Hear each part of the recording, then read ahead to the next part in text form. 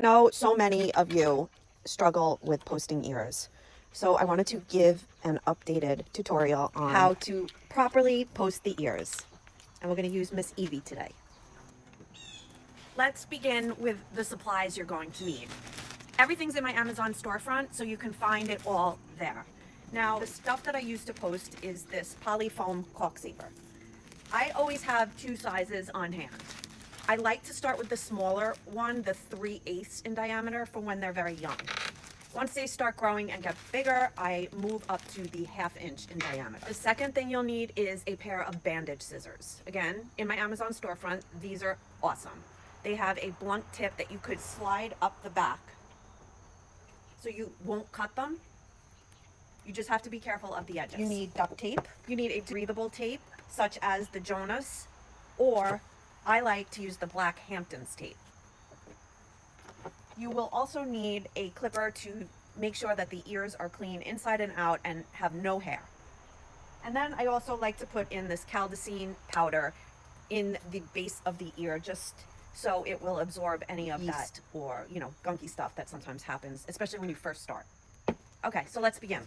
So I go from the back of the ear, and I make sure, because this flap right here is folded back, so you don't want to move over it this way or too much that way. So you go up the middle of the ear and just cut it off. Easiest way to get them off. Now let's do the clippering. I use this wall bravura because it's nice and quiet and it's small. Move it all the way over to the surgical blade, which is like the 30 or 40. And I shave the outside of the ear as well as the inside. Evie is ready to play right now with her litter mates, so she's a bit distracted. But you want to make sure you get all the hair off. Be very careful around the edges because their cartilage is so thin right now and you could get it caught. But you see, it's nice and quiet, so they really don't fuss. Let's just start by measuring the post to the puppy's ear. So when I put the post down in the ear, I always make sure that I pull the ear towards back towards the tail, and then wiggle it in like this. Measure a little bit above the tip and cut. And then you just take this, and there you have your 2 posts. Then you're going to take your duct tape. And this is in order to make the post. It's too flimsy just to put it in the ear. So this makes it stronger. I usually do 2 to 3 layers of the tape, and I do it long ways like this.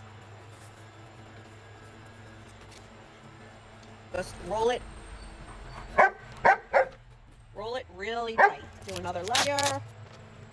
I also leave a little bit of the cushion out of the duct tape because that's going to go down into the ear canal. Now you're ready to start taping. You start right where the duct tape is. Go around first with the sticky side in. And then you immediately go back and wrap it the other way so that the sticky side is out. And I didn't mention that sometimes you need to use skin glue. What I use is the Torbit, and again, that's in my Amazon storefront. But I really don't like to use that if I don't have to, and normally I really don't have to. If you have a puppy that constantly pops his ears out and you're doing everything else right, then you can use a slight layer of glue, put it on the inside of the ear, let it get tacky, and then put your post After I've made my posts, this is when I will put the powder in the base of the ear. Just a little bit. You could put a little on top here too. I did forget to mention in the beginning that you need cotton too, cotton balls. Once the posts are made up, I haven't done the second one, but I usually do both. I put a very thin little piece of cotton at the bottom. Don't make this too thick, because if it's too thick, it's not going to get far enough down and it's going to pop back out. What I also do with the cotton, I used to always have the issue of people say they develop pockets right above this nub in this area. And what happens is then the ear is going to tilt in, which you don't want. So in order to prevent that, I will take a cotton round. Usually I split it in half. You just need something big enough that it's going to push that out. And I place it here, just like that. And then I will take the post, work it in. See how I'm twisting and pulling back, but stretching the ear up. You want to stretch the ear up, otherwise the ears don't stand really, really straight. And then I begin to tape. Okay, so once you have all that set in place, then you take your 2 pieces of tape, like this length, start at the bottom. You want the flap here to fold back, not too tight. Do not do it tight. You can cut the circulation off. So see how much room I have?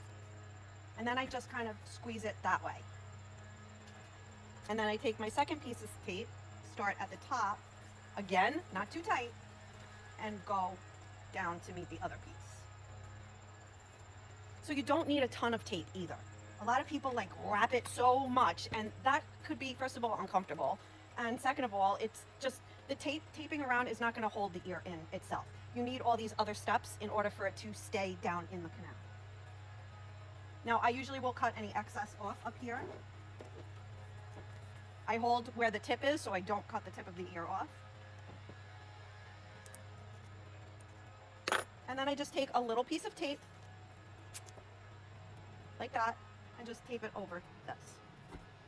Then we do the other side. Now it's time to brace the ears. And this is a very important step. A lot of people skip this. Do not skip this. It is needed for them to stand up nice and straight. So you start going towards the back, bring it around to the front, and then twist it to the other ear. Don't do it so tight that the other ear goes over here. You want it to be a little loose. And then you're going to go back again, twist, and put around. And then you lift it up and just tighten the tape in between, pull the hair out. Now you see, they are not straight like this because you want them to be able to work them. I like them to be at like 11 and 1 o'clock. This way they don't tip in and you're not creating the pockets, because remember, we have the cotton in there and we don't have them posted like this. So to me, this is perfect. And I would leave them posted as long as everything stays put for anywhere between 3 to 5 days in the beginning. If they pop out, you need to take them down and start over. Do not leave them with it popped out because, again, you're going to cause a pocket. So if you follow these steps and you are consistent, don't give them breaks in between. As long as everything is nice and clean and good, there are no scabs, there are no nothing, you will get them to stand much faster than if you were to say, take them, put them up, take them down, and then leave them for, say, a few days. Because then the ears fall and you're just starting all over again to get the cartilage to, be trained to stand straight. Hope this helps. If there is anything that I missed, just leave me a comment, ask any questions, and have a great day.